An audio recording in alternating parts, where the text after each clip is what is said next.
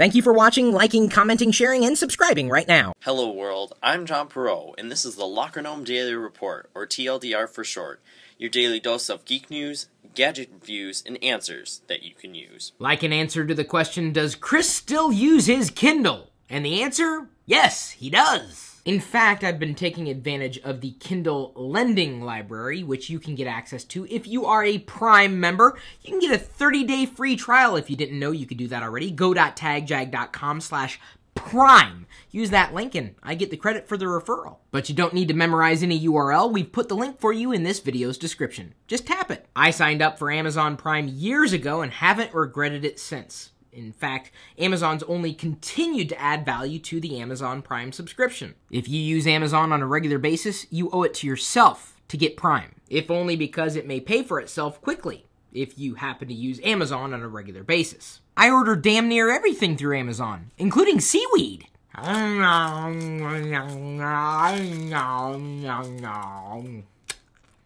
I have seaweed stuck to the roof of my mouth. Seaweed is probably the geekiest snack I know of. Although I don't know many geeky snacks. It's tasty and affordable. Although, shouldn't geeky snacks be higher in calorie and low in nutritional content? I don't know, I'm maybe a bad geek. And for the record, I apologize for any seaweed you might see for the remainder of this video. I'll also do my best not to spit any food on you, but if I do, please forgive me. Ah, it happened, didn't it?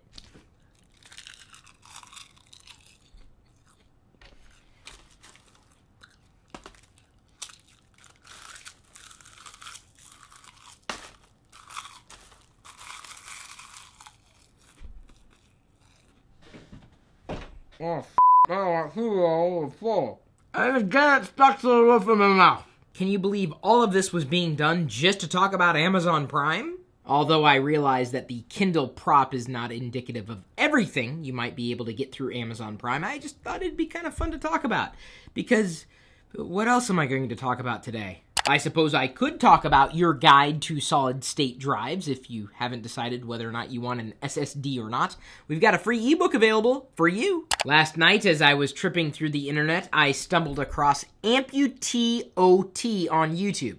This woman built a prosthetic leg out of Lego bricks. First, I watched the video. Then, I let Jesus Diaz over at Gizmodo know about it. He shared the inspirational video to their community, and long story short, she has a lot more views today. I keep trying to tell you, Lego bricks are as fun for adults as they are for kids. So for anyone who would send me a link to the Amputee OT video with the LEGOleg, trust me, I already know. See, to me, anybody who's just geeky about tech isn't really a geek. For example, seaweed. Nah, I'm just kidding about it. I'm putting away the seaweed now. And in unrelated news, we're giving away a year subscription to VIPRE Internet Security over on LockerGnome.com today. You don't want to participate in a giveaway? Really? Why not? Let me guess. You think you're fully protected on the internet just because you're you. I hate to tell you this, but pride goes before destruction. I could also tell you that I don't really know what that means, but I can tell you that my mom did tell me when I was growing up. Though some would argue that I've yet to grow up. Seaweed. Total War Rome 2, a pre-order exclusive on deals.lockergnome.com. Is it a bit strange that I never heard of Total War Rome in the first place? Hey, far be it from me to say that you gamers aren't gaming, because trust me, I'm all about, helping you game and save money and destroy my property at the same time. Microsoft is bringing the 256GB Surface Pro to the US, and that would make you yesterday's news. By the way, I was talking directly to the Surface Pro there, not to you. Because you're tomorrow's news. It seems that the Pebble smartwatch is coming to Best Buy on July 7th for only $150. Which, by the way, is what I would be happy to sell my Pebble smartwatch for. I just don't use it as much as I thought I would use it in the first place. HTC One S no longer receiving updates only 15 months after release. Oh, Android ecosystem. Must you remain so questionable? Firefox has now officially taken performance crown from Google Chrome. And that's good news, even if you don't use Firefox, because you know that Google is going to respond in kind. Better performance means better experiences for everybody. Our question of the day is brought to you by Audible, and if you would rather listen to your next book instead of reading it, well, Audible is pretty much the only option you might have. Over 100,000 books are available at go.tagjag.com/audible, plus a 30-day free trial. I seem to be all about the 30-day free trials today. This question was asked on lockergnome.net 2 days ago by Nomi Florian. Ubuntu or Windows 8 for a student? In asking his question, he gave us a lot of details, but let me focus in on his last sentence in particular. I almost live, he says, in the cloud school-wise. And if you live in the cloud, what does it matter which operating system or device you use to access the cloud? The cloud is out there, not owned by any one particular entity, so what does it matter what you use to access data and services in the cloud, so long as you can access data and services in the cloud? At that point, it may boil down to a matter of cost in conjunction with preferences. If it doesn't cost you any more to get a Windows 8 experience, why wouldn't you go that route over Ubuntu? Do you like what Ubuntu has to offer?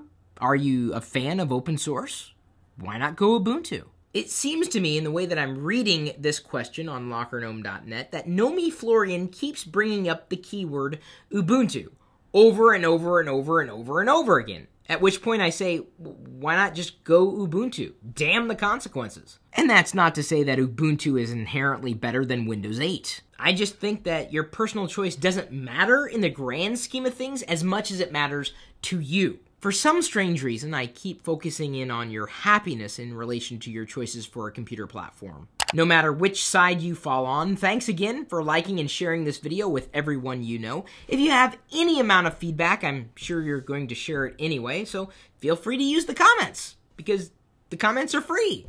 They won't cost you anything, except for time and attention, which I believe is valuable. We'll see you later.